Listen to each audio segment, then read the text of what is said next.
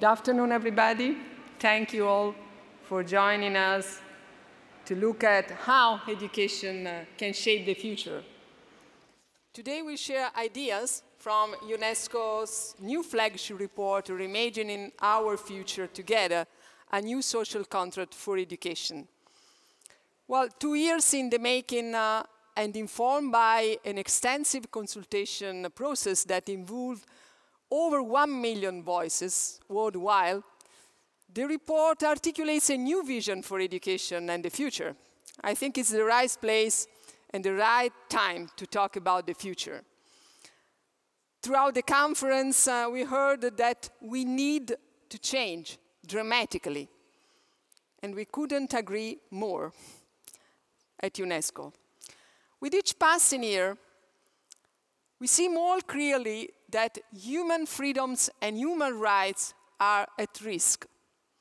We see that our relationships with our planet and its many life forms are dangerously out of balance. Unsustainable practices and injustice are becoming alarmingly commonplace. Well, this report is about reimagining and transforming our future, an ambitious vision we need. We can and must rewire, and education is the essential component.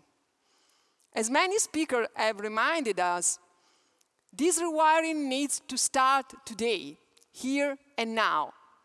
We no longer have the luxury of time, honestly. We need to urgently build education systems that help us live better with each other, with technology, and with life-sustaining ecosystems for our complex planet. And now it's my great pleasure and honor to invite the chair of the International Commission on the Futures of Education, Her Excellency Sahle-Work Zewde, President of the Federal Democratic Republic of Ethiopia, to present the report. Ladies and gentlemen, distinguished guests, it's my great pleasure as chair of the International Commission on the Futures of Education to present Reimagining Our Futures Together, a new social contract for education at this important International Education Summit. All of us gathered here have a key role to play in advancing together our common vision for educational renewal and transformation, an education that can contribute to more inclusive, just, and sustainable futures for all. Ladies and gentlemen, we are at a crossroads, a turning point in human history. While there has been undeniable progress over the past decades, unsustainable patterns of development and overlapping crises are threatening our shared values, our shared futures. The global disruption caused by COVID-19 pandemic has starkly reminded us of our vulnerabilities as well as of our interconnectedness. It has underlined the need for a fundamental shift in our development approaches. In our quest for growth, we have overwhelmed our natural environment, threatening our own existence. Today, high living standards coexist with persistent inequalities and exclusion. More and more people are engaged in public life, but the fabric of civil society and democracy is fraying. Technological innovation is transforming some of our lives, but also raising serious concerns for equity, inclusion, and democratic participation in many parts of the world, especially in the Global South and in Africa, where there exists a gaping digital divide. The futures of humanity and the planet are at risk. We now face a critical choice. Do we continue on an unsustainable path or radically change course? Changing course begins by reframing what it means to be human, redefining our relationships with each other, with the living planet, as well as with technology. And education is key to redefining these relationships and can set us on path towards more just and sustainable futures for all. However, economically vulnerable and historically marginalized communities continue to be excluded from a promising future. Too many children, youth, and adults are denied meaningful educational opportunities, especially women and girls, particularly in the Global South. All emerging evidence indicates that the COVID-19 pandemic is dramatically worsening educational exclusion. Remote learning has had limited utility, even in homes with computers and internet, let alone in those households where such devices are not within the realm of possibility. The way we currently organize education does not ensure just societies and shared progress that benefits all. It's also not securing a peaceful humanity and a healthy planet. Education is caught between unfulfilled promises of the past and uncertain futures. To address this dual challenge and to shape just and sustainable futures, education itself must be transformed. First, education must be transformed to redefine our relationships with each other. In recent years, we've seen widening inequalities, democratic backsliding, and growing polarization. At the same time, citizen participation and activism have flourished worldwide in response to rising discrimination and injustice. We need pedagogies of cooperation, collaboration, and solidarity that celebrate and sustain diversity and pluralism. We must also unlearn bias, prejudice, and divisiveness that plague all our societies. The spread of misinformation must be countered through scientific, digital, and humanistic literacies. Second, education must be transformed to redefine our relationships with the planet. Our planet is in peril. While many regions of the Global South have contributed the least to the climate crisis, they are prone to the greatest risks. Steps are being taken towards decarbonization and the greening of economies, but they are insufficient to address the crisis we're facing. Fortunately, children and youth are leading the way, calling for meaningful action and delivering harsh rebuffs to those who refuse to face the urgency of the situation. The ecological crisis requires curricula that fundamentally reorient the place of humans in the world. Environmental education will need to be a core component of education in the future. And finally, transforming education must help redefine our relationship with technology. Our relationship to information, data, and knowledge has changed profoundly over the past decades. There is tremendous transformative potential in digital technologies, but the digital transformation of education needs to be steered to benefit all. We must first address the digital divide in both its technical and human dimensions across the world by ensuring that access is not a privilege, but a right for the 82% of learners in sub-Saharan Africa which lack internet access.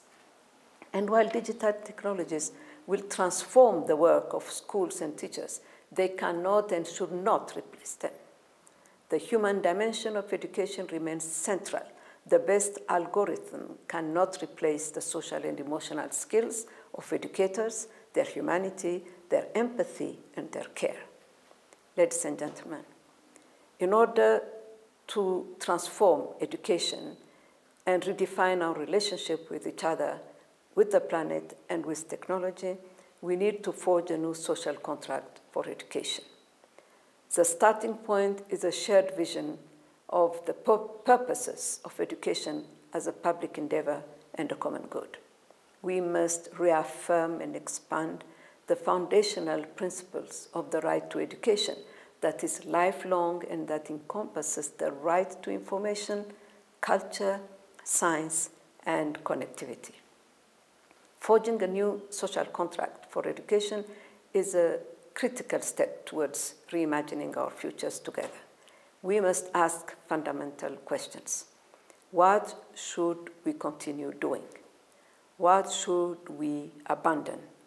And what needs to be creatively reimagined? A new social contract for education is our chance to repair past injustices and transform the future by rebalancing our relationships with each other, with the planet, and with technology. The report outlines a vision and steps to co-create this new social contract for education. It's not a blueprint, but an invitation to continued engagement. It calls for ongoing dialogue, research, and action to be taken toward government, civil society, educators, students, and youth. A new social contract for education must be built together in the spirit of the United Nations Secretary General's report on our common agenda. Reimagining our futures together will require a movement and many individual and collective acts of courage, leadership, creativity, and care that can ensure more just, inclusive, and sustainable futures for all. I thank you. Thank you very much. Thank you very much, Madam President, for this overview of why we need to transform education and also for the proposals of how to forge. We now move to the next section, the next segment of this session, a conversation about the report. And I would like to welcome our two guests, Maha Yahya and Zewde King, to the stage. Please.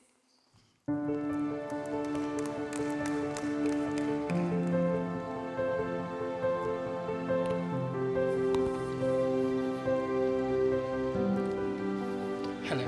Hello. Good afternoon. Good afternoon. Well, I'm very pleased that you could join us today about this critical topic at Rewired, where everything is very much about the future, actually. And let's start to, let me introduce briefly our two guests.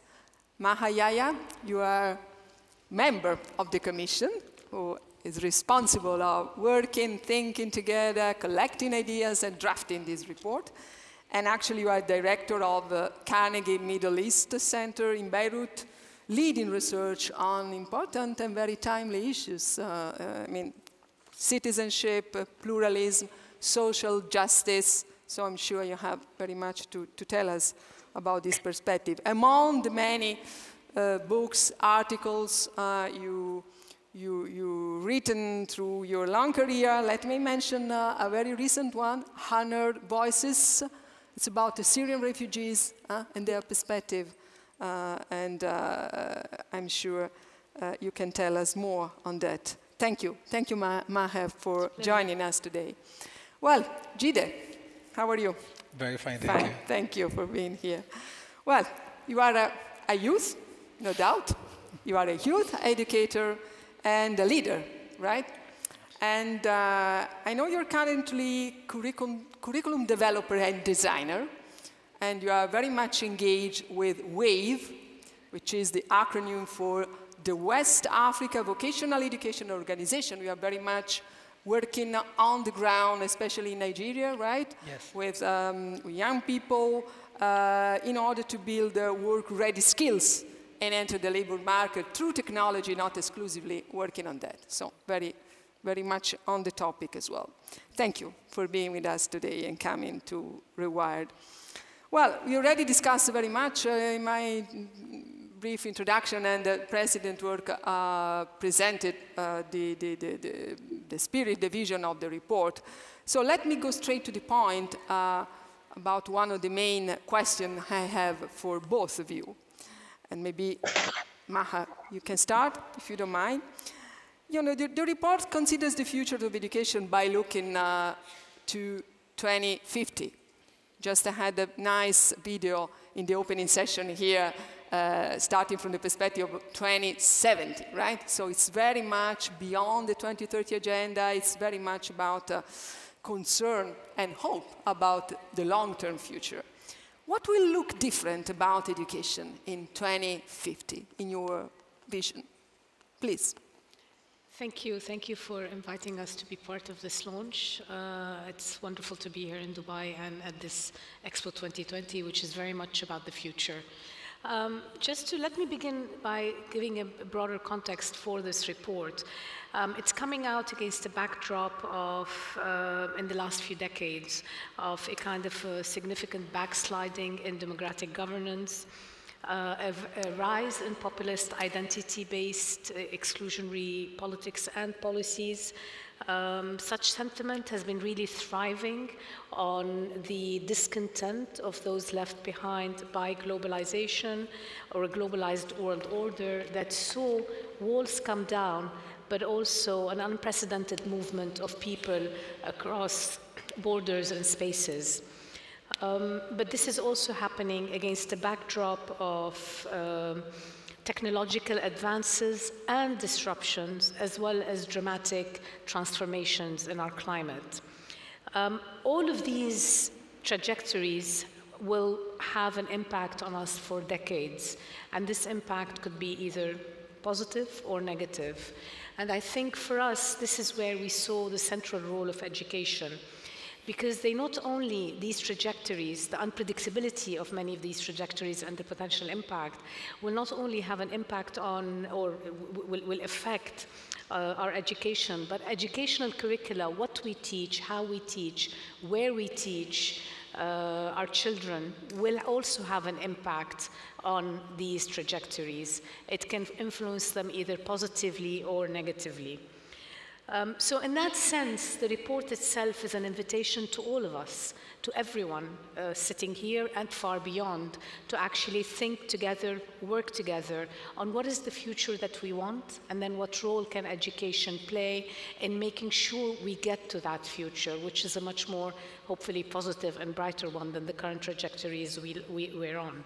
And this is where we conceive of education in the report, as the President outlined, as something that happens across time and across space. It's not something that happens only in schools and the kind of circumscribed environment of schools or classrooms, but it's something that happens across multiple times, multiple spaces, and across generations. It's not limited to only period when one is in school.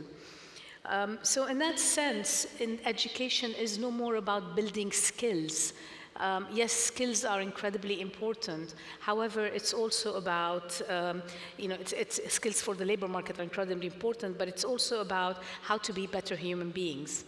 To do so, we need to reorient education to the educational pillars, basically, to focus more on issues of human rights and values, of ecological, intercultural, and interdisciplinary learning, and to also help children build a critical and analytical mind and social skills that allow them to not only fulfill their potential as human beings, but also to take responsibility for a rapidly changing world and look at ways they can also affect it positively. So in this context, curricula needs to be interdisciplinary, and we can maybe talk a little bit more about what that curricula could look like. But essentially, it needs to equip children with the capacity to both analyze, to work together, to cooperate, to partner, but also to critically think and assess and innovate solutions as we move forward. This is not a pipe dream. This is something we can achieve, and we can achieve together. Just look at the spread of misinformation. Children today do not have the tools, even adults, I think, I would venture to say, don't have the tools to be able to distinguish between what is false and what is true. The spread of false information and negative truths. Let me just give one small example. In this past year, or 2 years actually, we've all kind of shrunk back into our small social bubbles and a kind of a virtual existence because of the COVID-19 pandemic. And yet we continue to struggle despite they found vaccines, they're looking at preventive pills. Yet, despite the advances, we're still struggling with different variants. We're also struggling with a lot of misinformation about how to deal with this pandemic. Without the critical tools that education can provide, we would not be where we are, I think, today. One additional point, and my last point on this issue, is that also we're not cooperating in the way we should be cooperating. Just to take one figure, only 3%, I believe, let me just check the number. Yep, only 3% of those in low-income countries are vaccinated today, as opposed to 60% in the rest of the world. This, in and of itself, should tell us. Should tell us the extent to which we are not dealing with this as a global issue that needs cooperation, coordination, and a shared sense of responsibility for each other. Had the vaccines been more equally spread, many are arguing today, we would not be dealing with the new mutations and the new variants that are emerging. I will stop right here. Thank you. Thank you very much, Maha. Very good points. Good music to my ears. Listening about curriculum value-based and the dramatic change we need. Well, Jide, what do you think? Do you agree?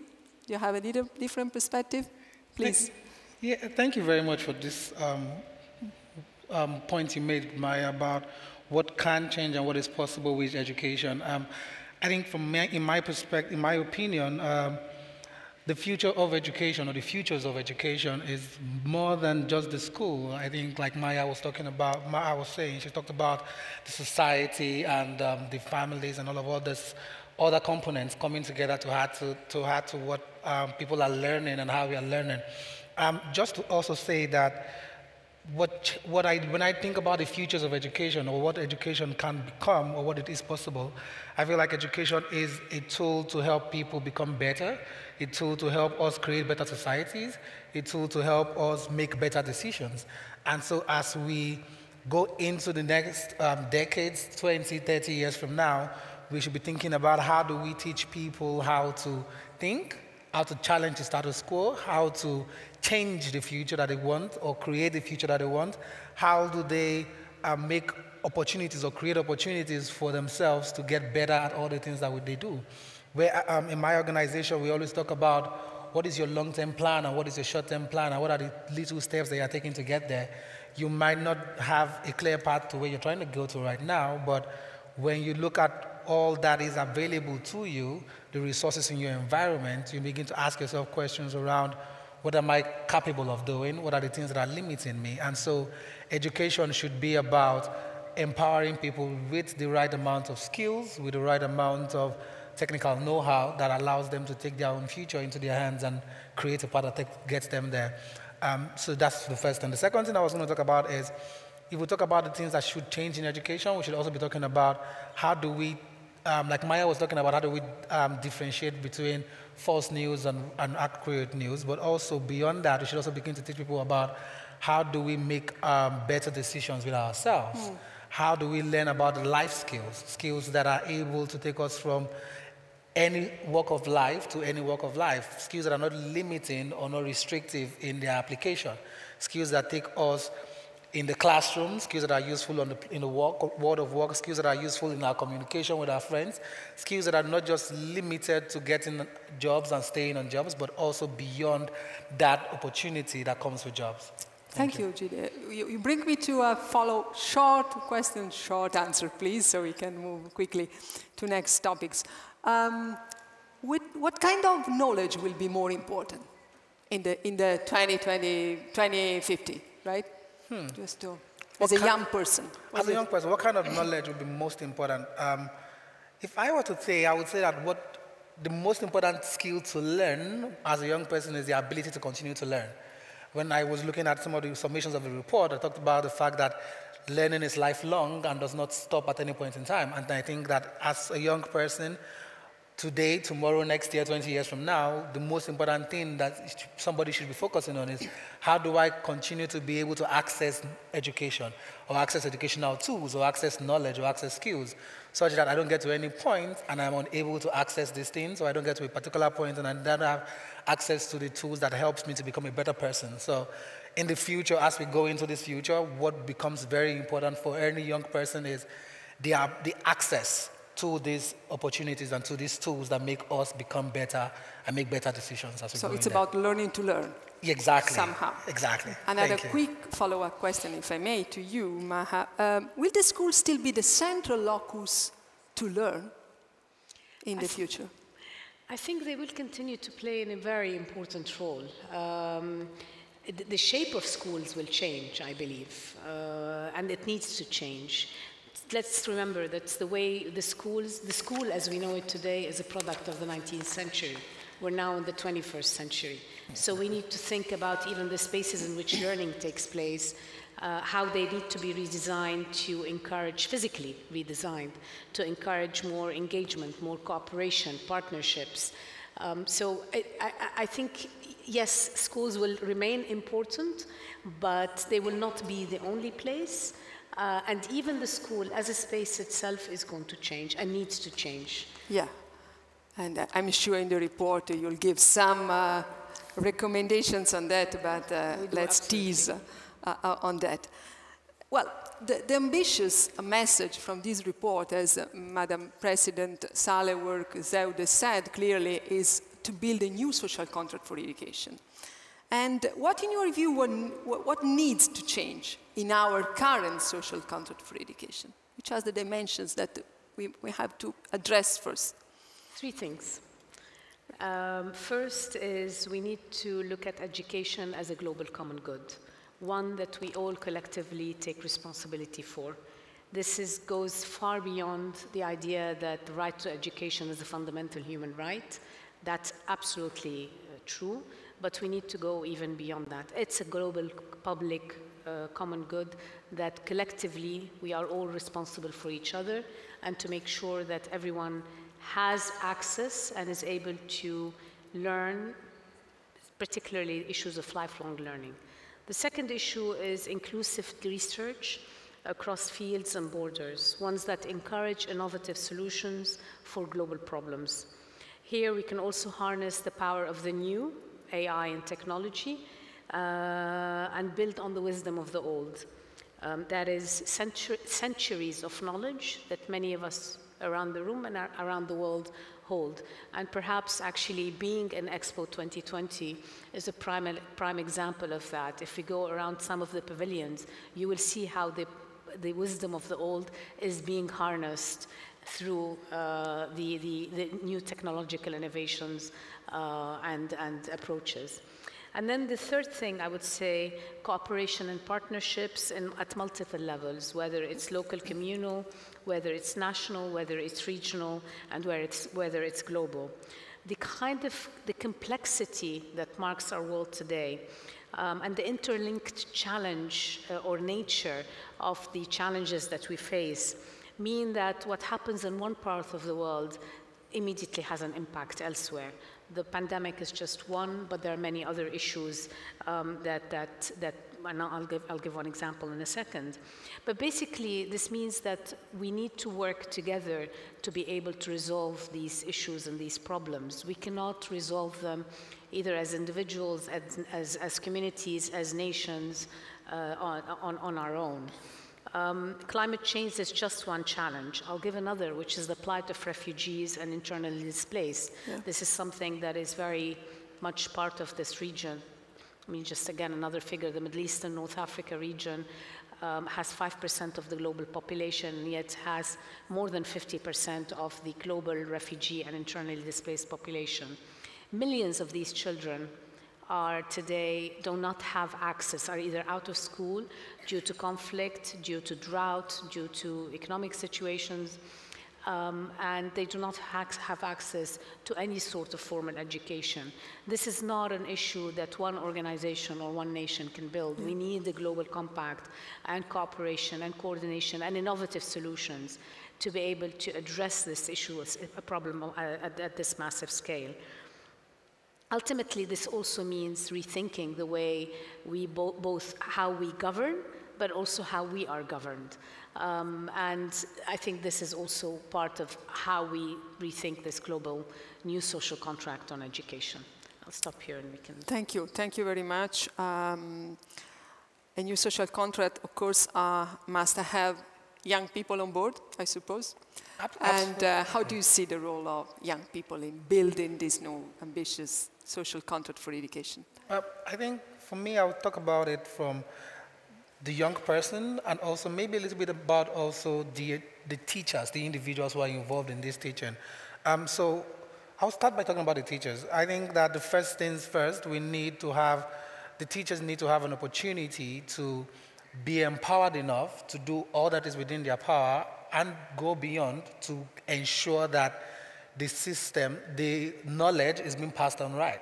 Because it's beyond having the right curricula, it's beyond having the right systems, but also the teachers need to have the abilities and the powers involved to pass it on.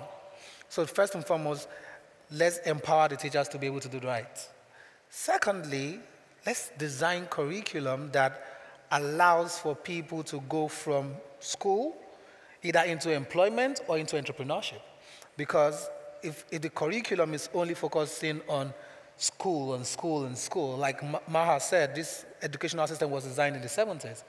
Right now we're in the 21st century, and a lot of people want to go into education but not come out and go into white-collar employment. They want to come out and either become an entrepreneur, become a social media manager, and all of the other various jobs that are coming out now. And so let's redesign the curriculum so that it allows for these individuals to go from point A to wherever the future they're determining for themselves are. Lastly, we also have to involve the employers of labor, because we cannot design curriculum in isolation. We are designing curriculum to teach people, and these people are going to come out of the schools and go and work somewhere. So how do we design something that is effective for those people that are going to go and work with if those people that are going to work with are not involved? So we have to involve the employers of labor, we have to involve stakeholders in society, government, and all of those political policymakers, so that at the end of the day, we are designing curriculum that is beneficial to the young person, but also allows the young person to move from just knowing and then going on to implement that knowledge in every aspect of the work that they're going to do outside of school. Sounds really like an all society approach. Exactly. Right? In order to rebuild, and it makes sense. I mean, yes.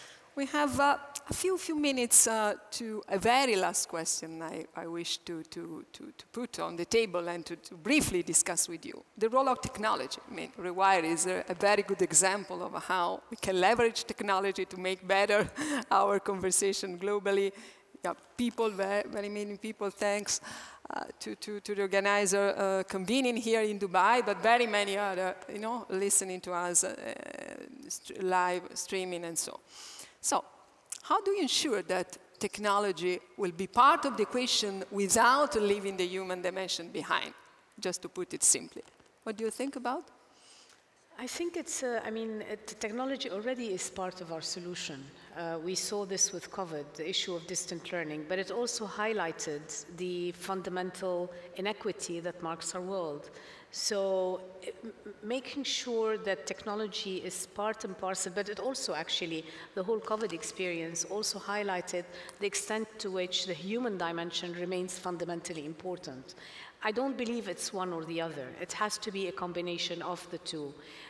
Children, as many of us saw during this period, when isolated, they actually don't learn.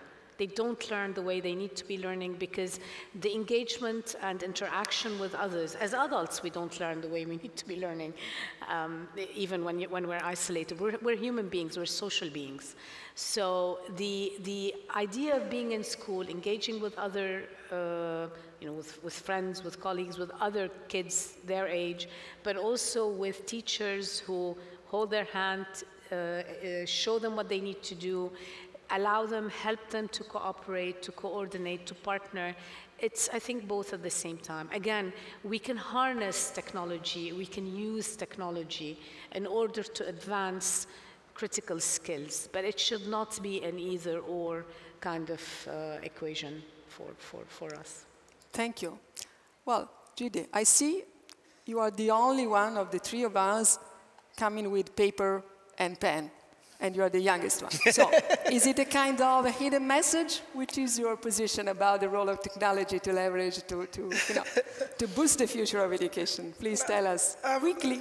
Because I Okay, have to very close. briefly. I recognize that technology is an enabler of everything, and it also creates for us the opportunity to expand and do more and all those things. But then, like Maha mentioned, it cannot be either or. It has to be a combination of both.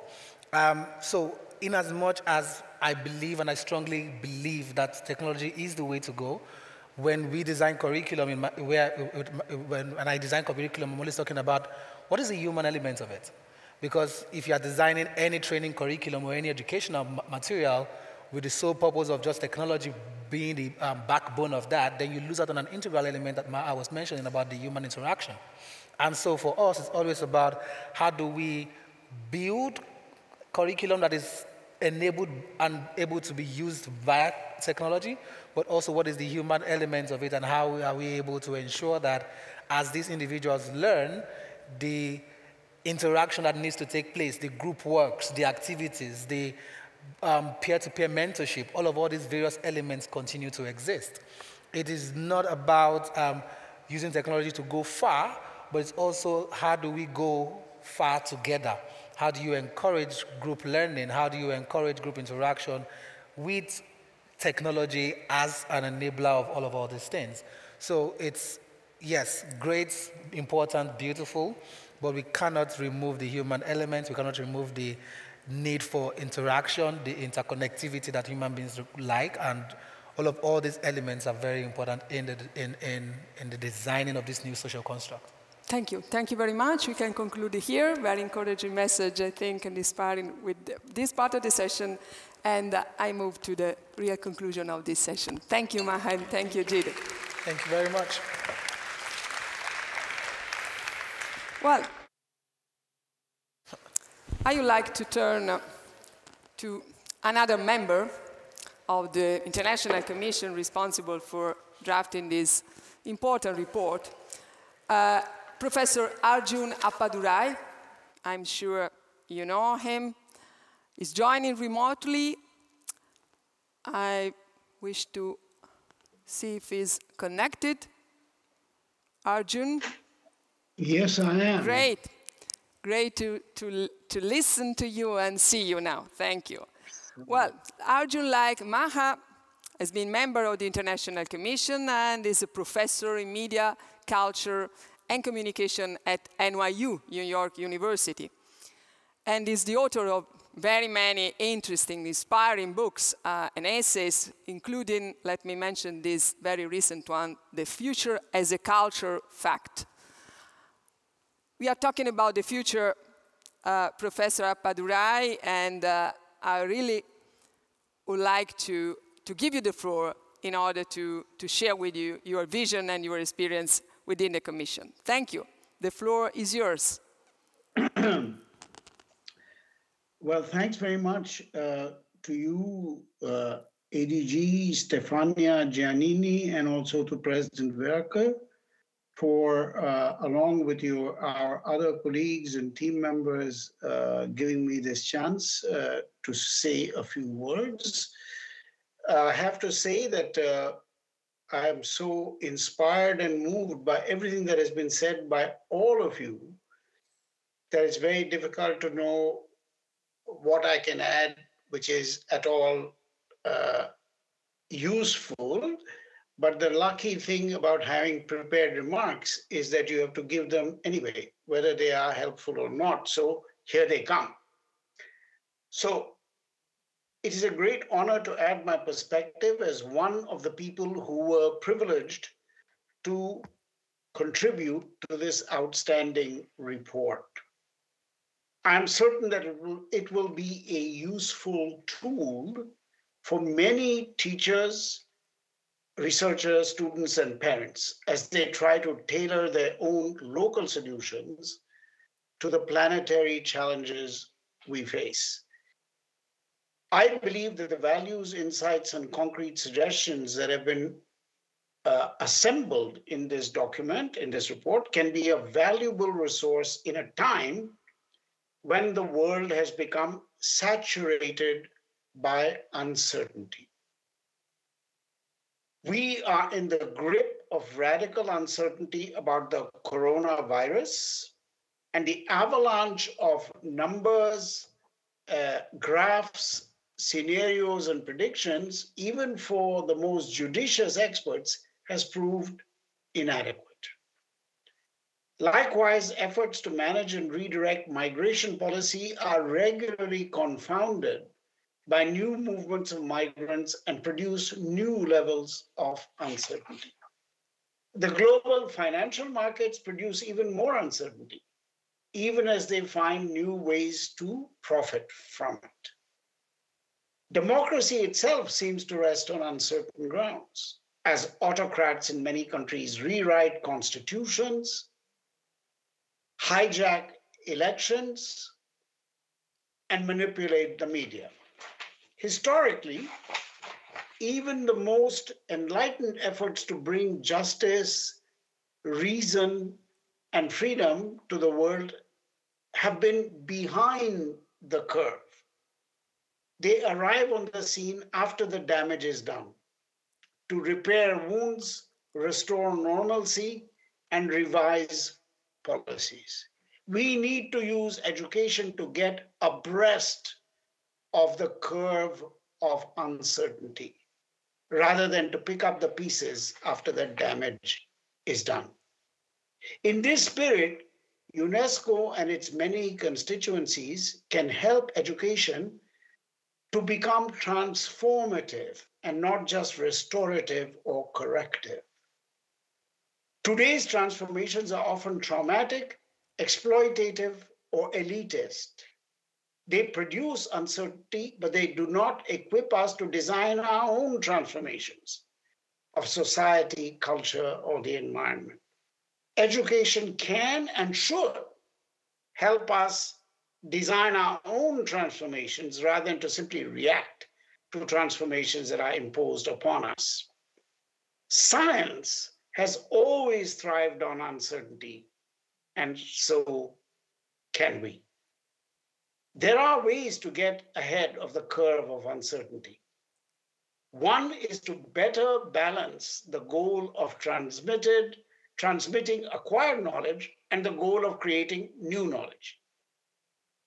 We can only do this by enabling all citizens, especially those who are racially, economically, or politically marginalized, to build their own designs for transformation, to be curious in their own settings, and to find ways to imagine the future without requiring expensive and esoteric degrees and credentials.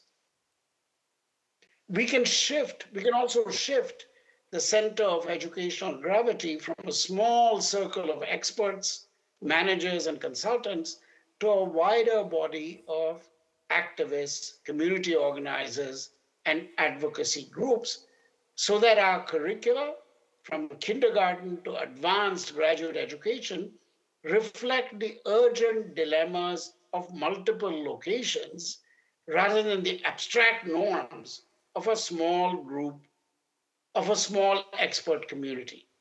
Finally, we can teach students of all ages that uncertainty is a fundamental feature of our lives, and that we need to make it the wind behind our sails rather than the storm we wish to avoid. In short, to make education the midwife of multiple futures, we may need to embrace uncertainty rather than to suppress or to avoid it. This change, of course, will require us to change many of our inherited ways of thinking about knowledge, creativity, and conjecture. As we look forward to the message of the common agenda articulated by UN Secretary General Guterres and to the planned UN Summit on Education in 2022, the report on the futures of education will be a welcome tool for drawing in a wide constituency to help make uncertainty an ally rather than an opponent in our struggles to democratize the future. Thank you. Thank you. Thank you very much, Professor Appadurai. also for highlighting the importance of education to be transformative and transform to the end. And now I'm giving the floor for the real last word to Madam President once again for her conclusion. Ladies and gentlemen, I hope you will see this as a report full of hope, which is the intention of our Commission on the Futures of Education. We seek to be a catalyst for a reimagined future of justice and equality achieved through paradigm of education. Today, our access to knowledge and to tools that enable us to collaborate is unprecedented in human history. The potential for engaging humanity in creating better futures together has never been greater. But this will require strengthened cooperation and solidarity. Historical exclusions must be redressed. It's only through individual and collective actions grounded in the wealth of our cultural diversity that the futures we want can be shaped. At its 1995 General Conference, UNESCO introduced the concept of a culture of peace. A quarter century later, my clarion call today for the world is for us to embody the culture of peace, since peace is a prerequisite for securing human development. In order to improve education in each of our countries, peace is a fundamental building block, and I'm well placed to say it. Our work is far from done. It's just beginning. I call on each and every one of you to join me on our path to securing a better, more just, and more peaceful world through education. Thank you once again. Thank you. Thank you very much to Madam President Sahle-Work Zewde. Thank you for our inspiring speakers today, Maha, Yahya, Giannini King, Arjun Appadurai, and for those in the audience, I hope you can have a look to this inspiring new report, and UNESCO, you'll find interesting inspirations, I'm sure, and UNESCO is keen to work with you to make the report in action. Thank you so much.